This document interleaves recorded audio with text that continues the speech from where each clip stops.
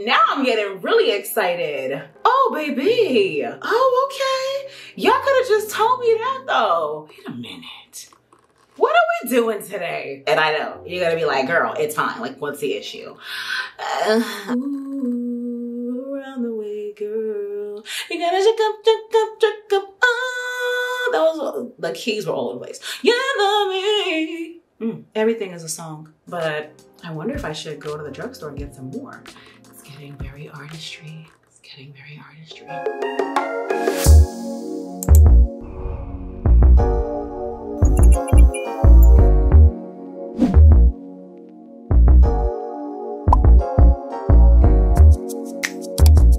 It's fall, and who loves a fall makeup look more than I do? I don't think anyone does. I've done them in the past. It's been a long time. Let's do one in this video. Always follow me on all socials and make sure you subscribe here. Now, I'm gonna be using an eyeshadow palette that I hope is still, I'm so annoyed actually. Let me just double check.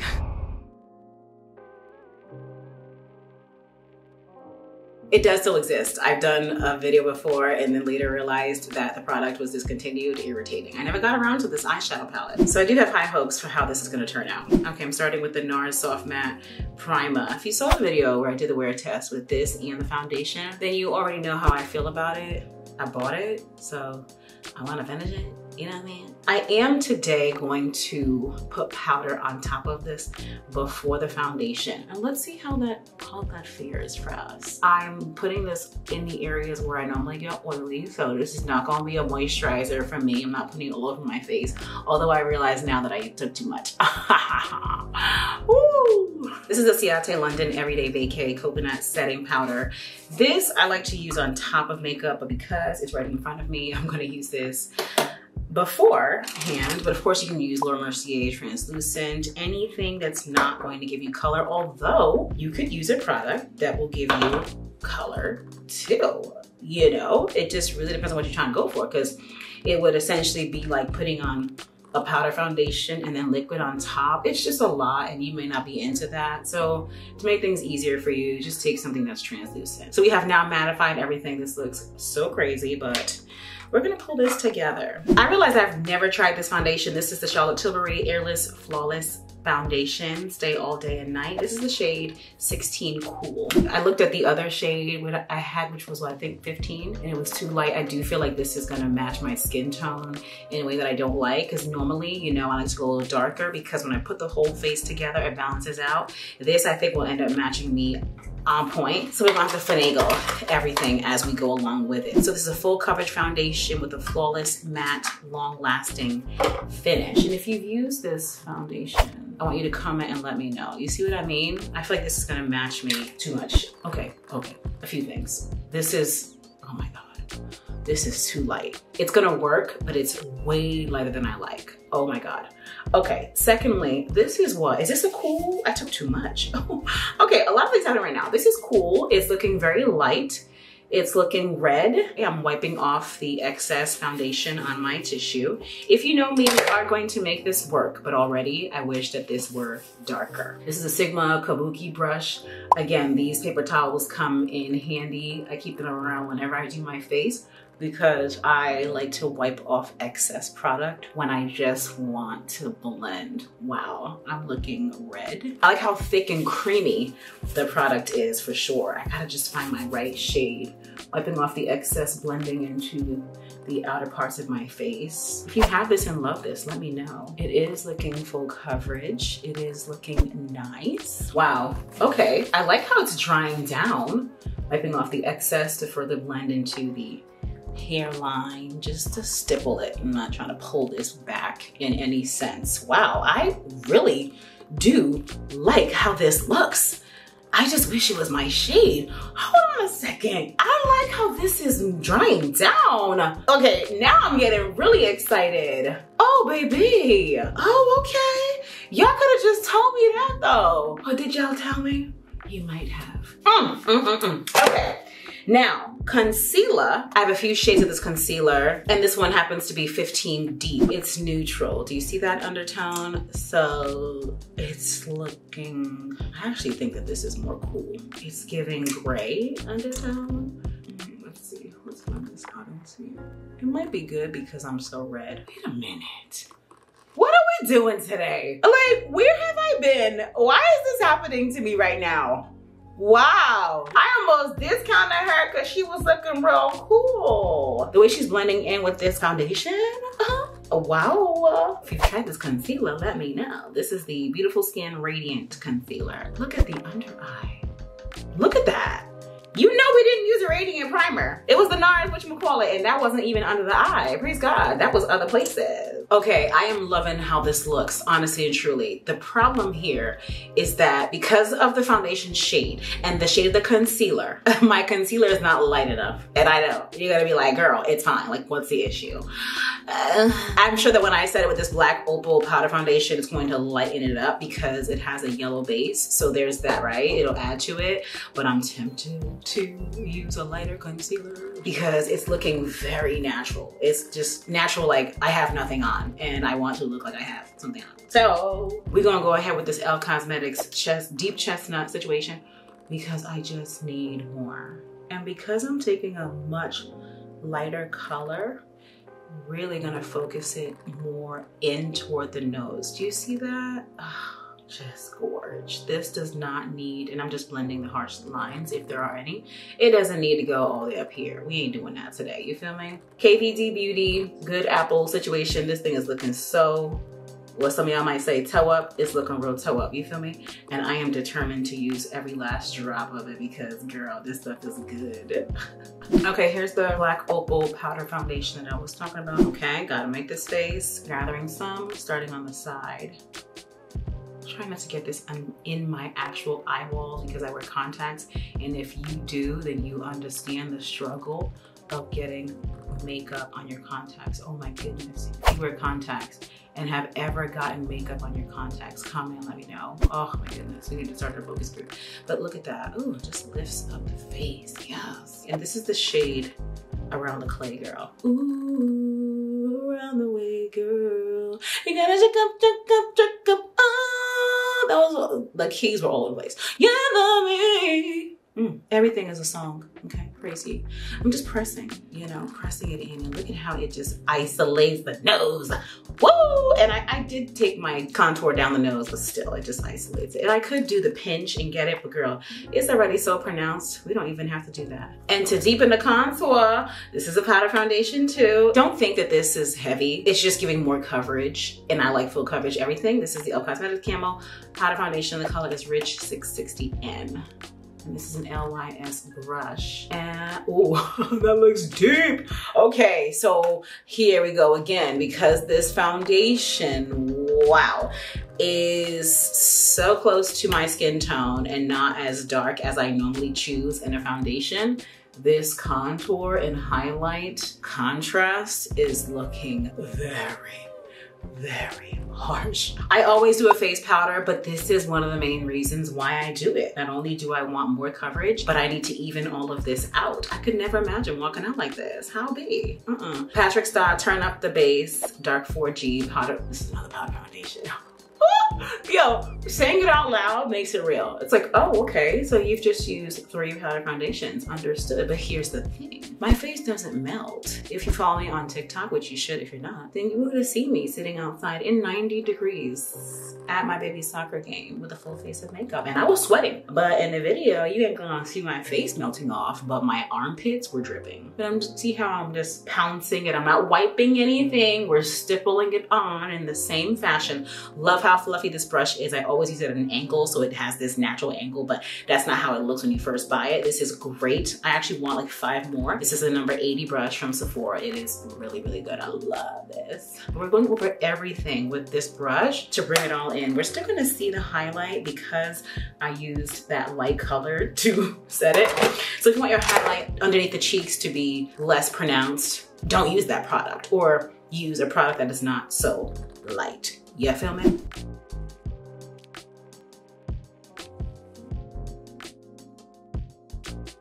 This blush is new for me. KOKIE Cosmetics sent it. It's the shade Tender. It's a soft gradient blush. Ooh, interesting. I wonder how it'll look on me. Oh, it's giving sunset.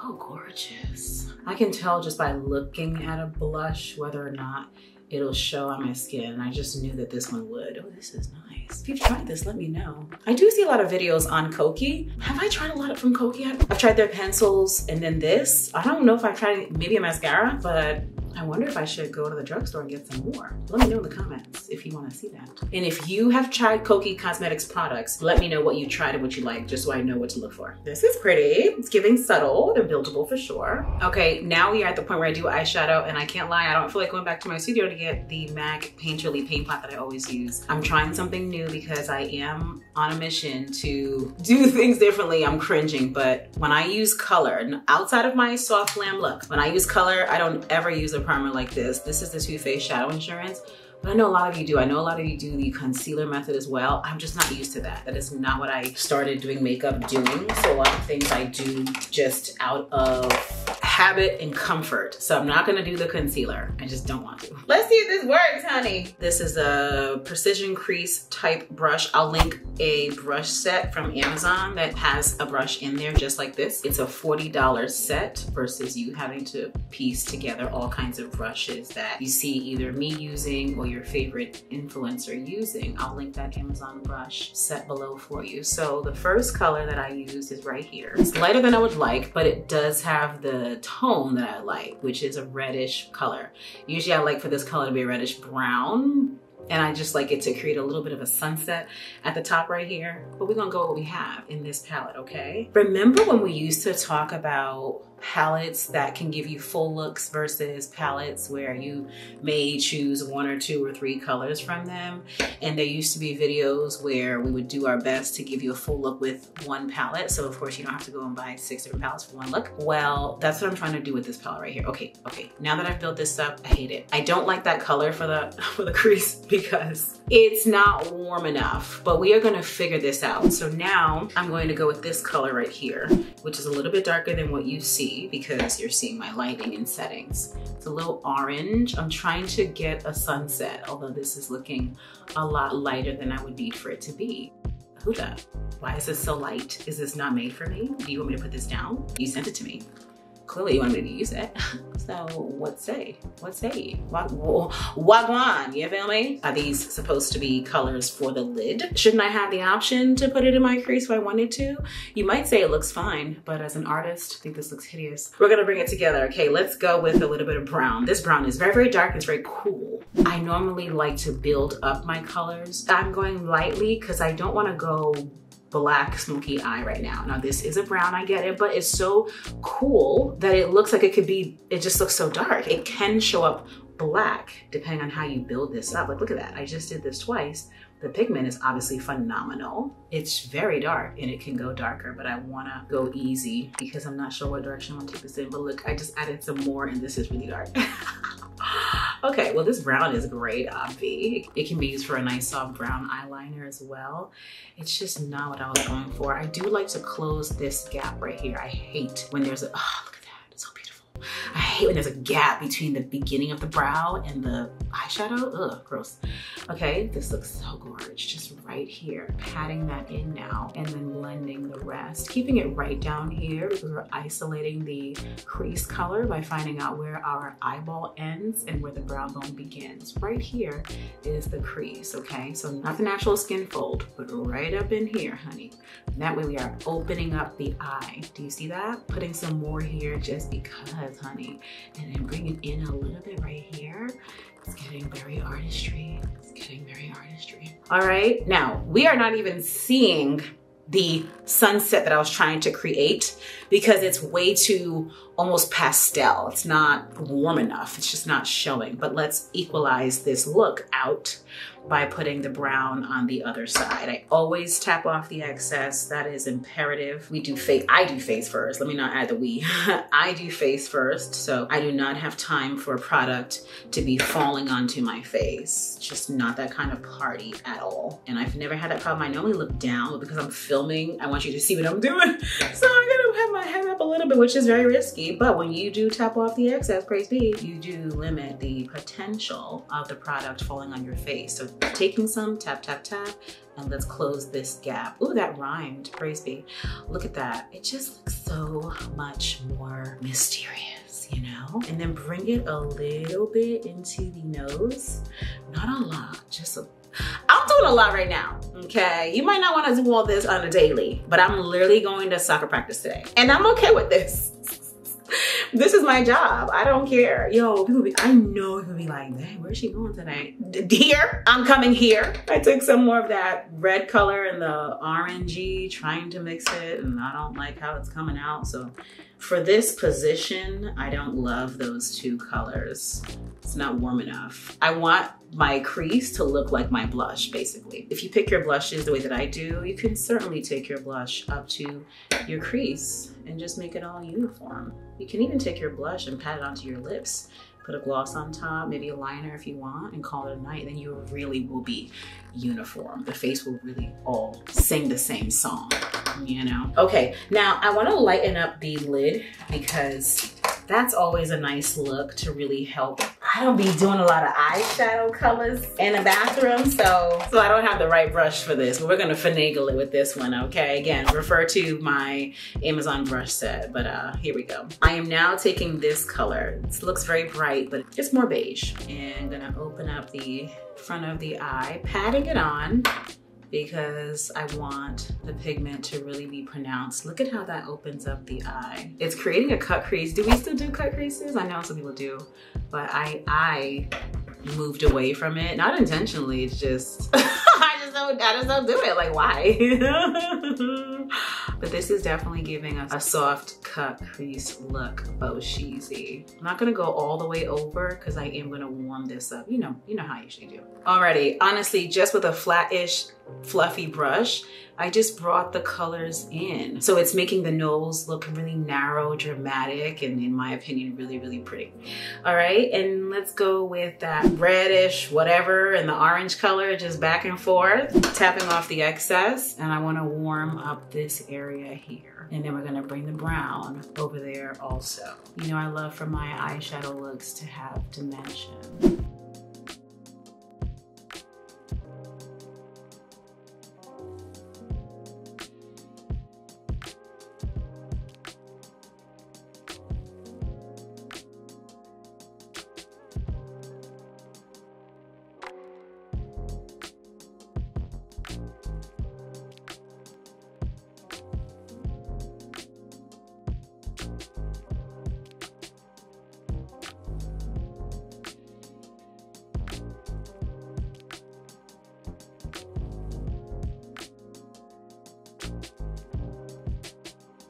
If you haven't already, make sure you watch my video on 5 nude lippy combos that I literally rotate through. This pencil is in that video. And literally, I was gonna do a nude lippy, but I need to break free from that. Hello. So in this video, we're gonna do an orange. I hope that this looks good.